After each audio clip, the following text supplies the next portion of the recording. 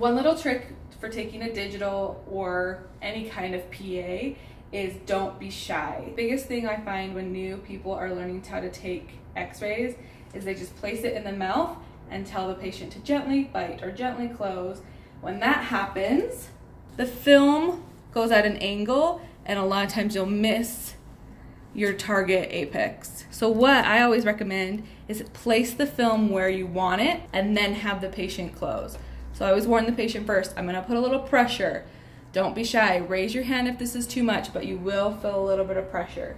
Open really big for me, pull the cheek out of the way, and I place it exactly where I want. Put pressure, and the yellow part or the plastic should be touching the occlusion you're working on.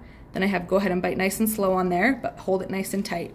Great, exactly. See how it's a little more parallel? We're not gonna be able to cut off that tooth anymore.